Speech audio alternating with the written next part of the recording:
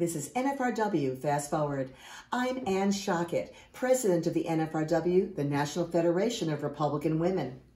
What an incredible week we've had, with the nomination of Amy Coney Barrett for the U.S. Supreme Court and the first 2020 presidential debate.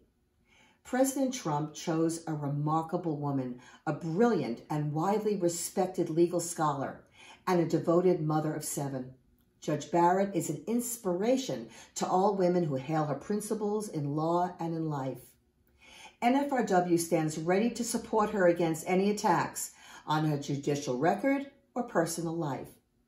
Make sure you're plugged into NFRW on Twitter and Facebook to follow our communications during the SCOTUS hearing. Be prepared to retweet and share and add your own comments. And as for the first debate, our president's proven results spoke more loudly than Joe Biden's empty words.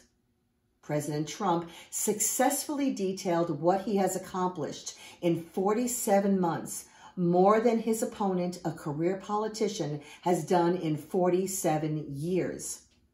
Putting America first, Trump is leading the great American comeback. Biden evaded questions and offered misleading rhetoric to try to conceal his allegiance to the agenda of dangerous, radical socialists.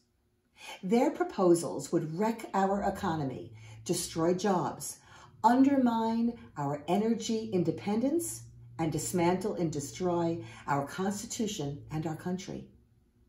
We NFR warriors are hard at work getting out the vote for President Trump and all our Republican candidates. We're ready for Election Day. Just 33 days left to November 3.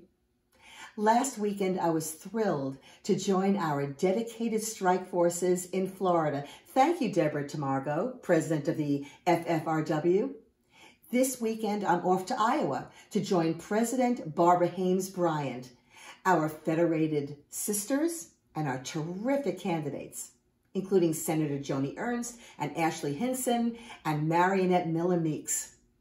Join a strike force during these last critical weeks. We can't leave any stone unturned. Look for our action alerts and spotlights, and for messages from your states and clubs. We're fighting for the future of our country. NFR warriors are responding with action and prayers. Last week, the Chevy Chase Women's Republican Club of Maryland gathered for their inaugural Prayer in the Park. They shared prayers for President Trump and the election. The park setting gave them an opportunity to spread out for small group meditations and then join together at the end. Great idea, Chevy Chase. And in another park in Western New York, the Genesee County Women's Republican Club set up a free children's library as their Caring for America project. They chose a park that serves 5 school districts, but doesn't have a library nearby. Susan Mattis had the library built and custom painted with book characters. The club filled it with free books for the kids, who, by the way, are returning the books and even donating new ones. Way to go, New York. This has been another NFRW Fast Forward. Looking forward to speaking with you again next week. Be well and be safe, and let's get out the vote.